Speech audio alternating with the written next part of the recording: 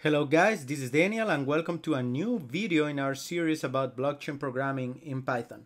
Today we are going to start with the main topic that motivates us to use Python and to use Brownie for our blockchain development, for our Web3 development, and that is the robustness that Python offers for testing.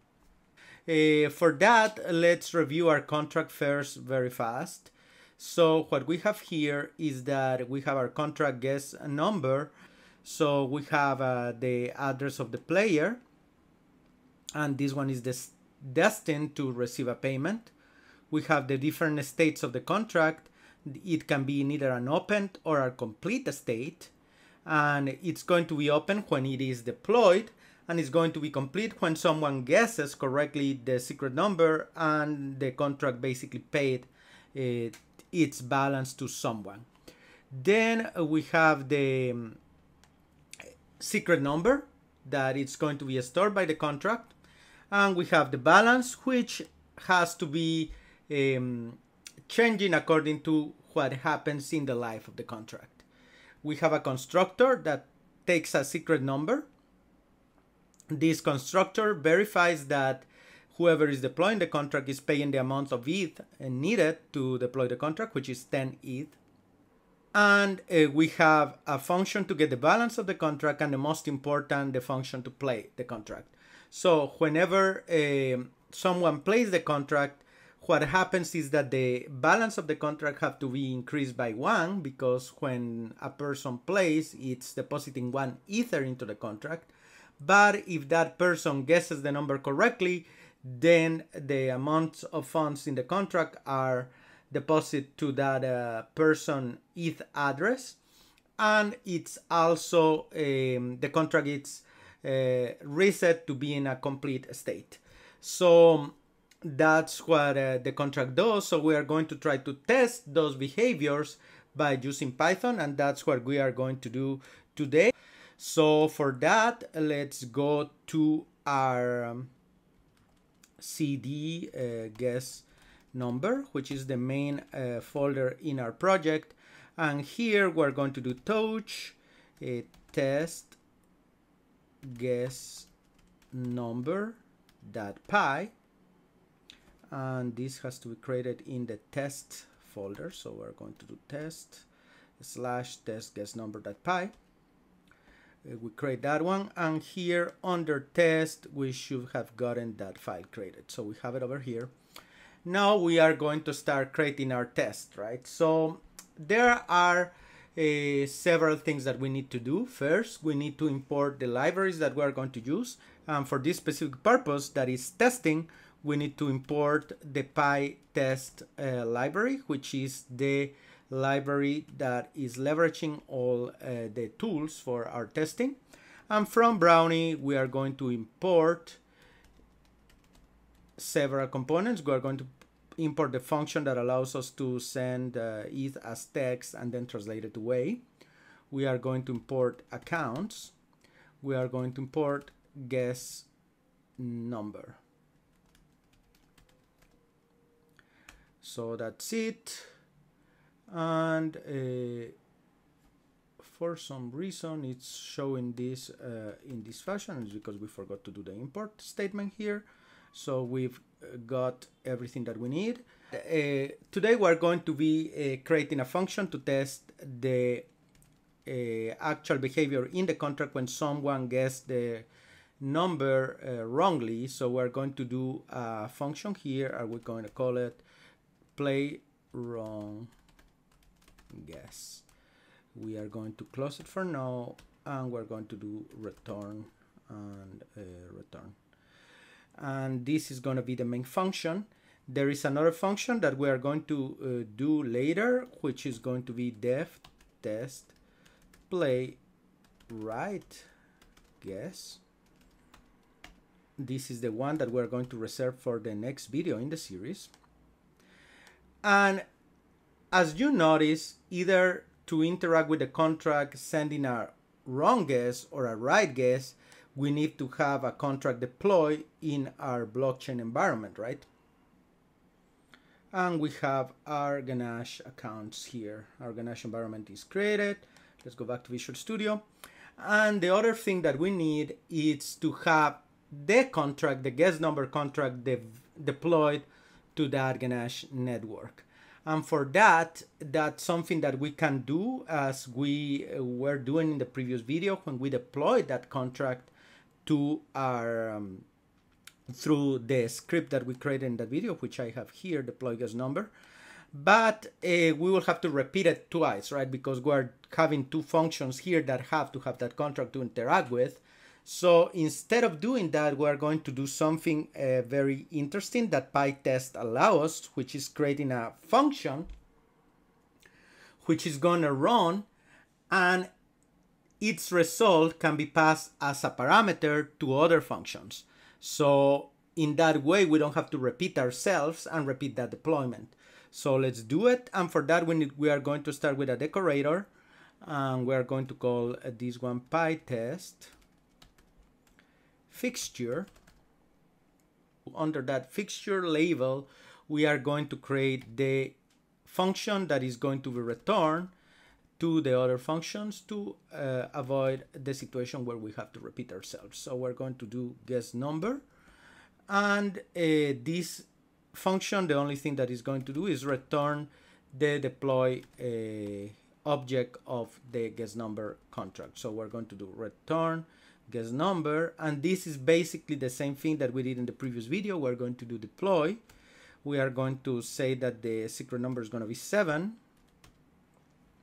and we are going to create the dictionary that we need to send the deployment.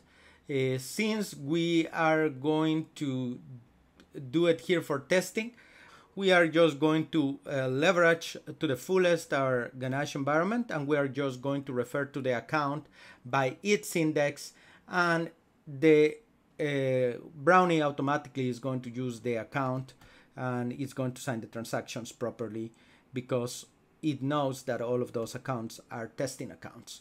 So we're going to use from accounts, and we're going to do the deployment for from account 0. Let's do it that's easy.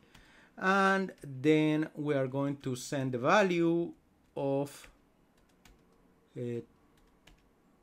10 Ether, which is what it costs to deploy this contract, and it's actually the price that it's deposited in the contract itself. And this is the transaction for deploying the contract. So this is stored in this function over here. Since we already have it, then we can just pass it to this other function. So this is going to be passed like this, and this is passing the fixture. And we can refer then to that specific object in our testing, which is what we are going to do right now. So what is going to happen when someone guesses the answer wrongly? Well, it's going to happen that his balance of ETH it's going to be decreased by 1 because he has to pay 1 ETH to play.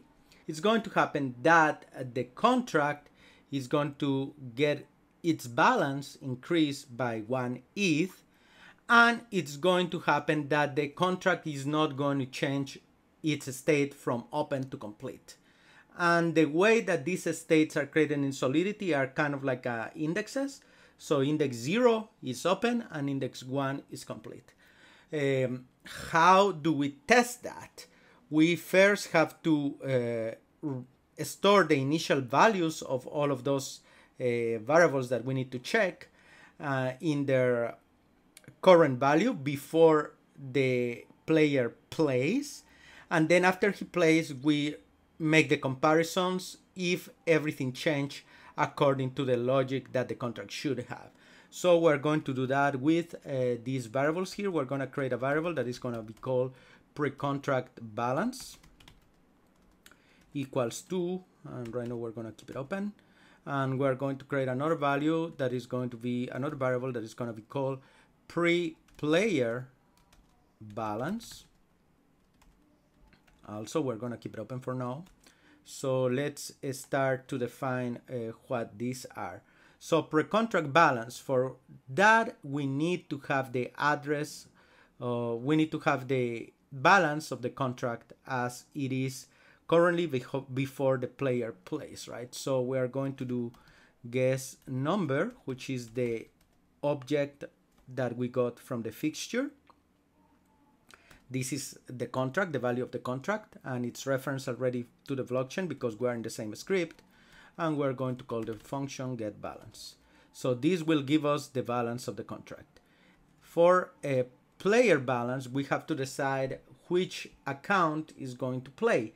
And let's say that account number 1 is going to play. So accounts 1 balance, we get his current balance before he plays. So we have that. Now that we have these two values, we need this guy to play, right? So we need to interact with the contract in a way that we send the play interaction, we call the play function, with this specific address that is playing right now. So let's do it. We are going to do guess number, and we're going to do no, this is a mistake. Guess number is the name of the object.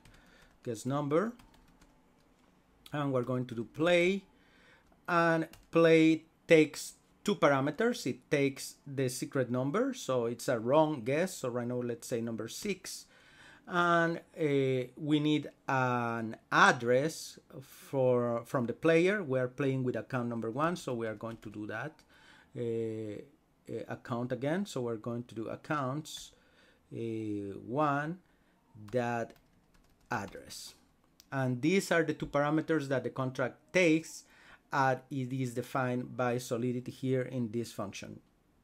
Guessed number, which is an integer, and the address of the player, whoever is playing. So we're calling those two.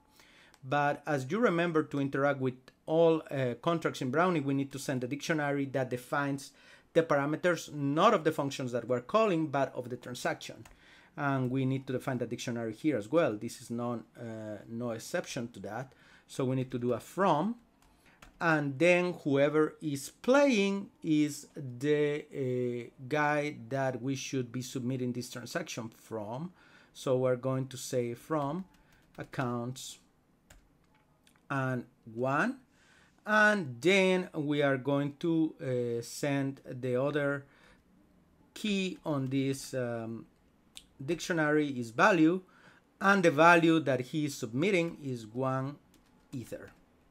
And having created that call to the contract, we are going to compare then what is the value of the contract balance and the player balance after the player made a wrong address.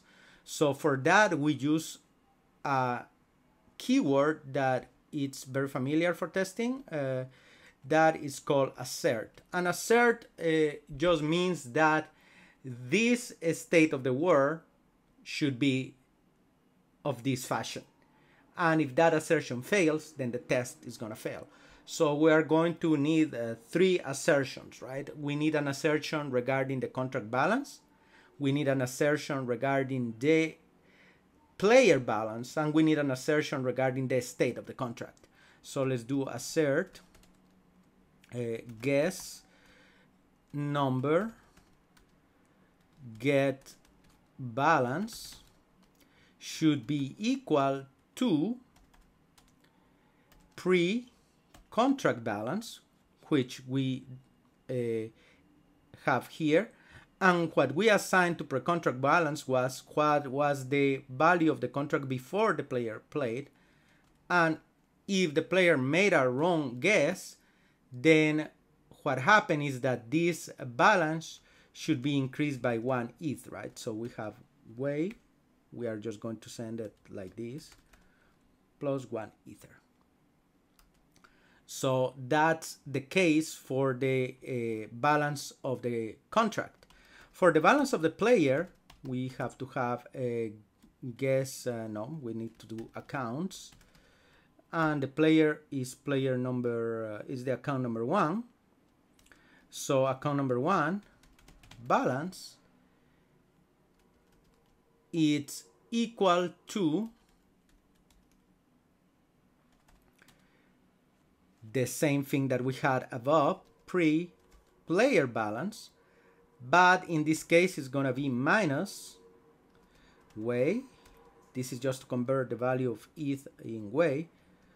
We need the third assertion, and the third assertion is that the state of the contract shouldn't change.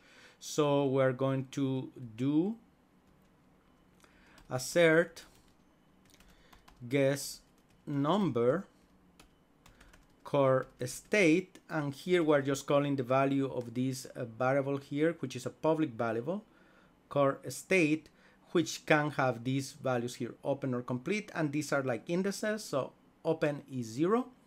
We go back and we say core state equals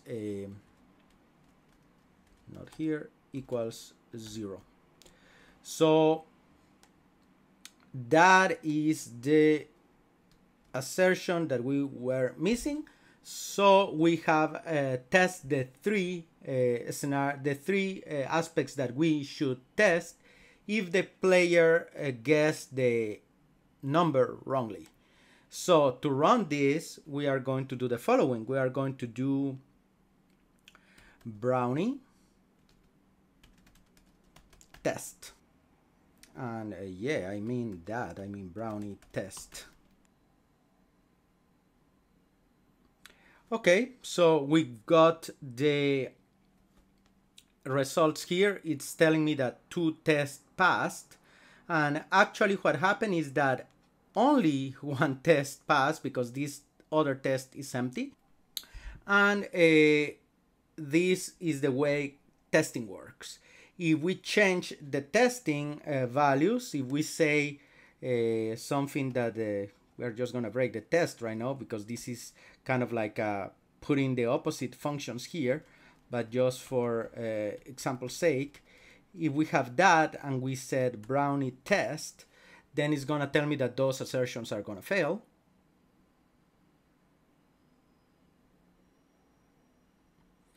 And it tells me that the test failed and 1 test passed, which is the one that is empty. And let's check what were the mistakes. And here is telling me what were the assertions that failed. It's showing us the first one that failed, which was the balancing way. This one doesn't hold, of course, because we changed it to the wrong logic. So let's return it back to +1 way in the case of the contract, and +1 ether in the case of the balance contract, and the -1 ether in the case of the player.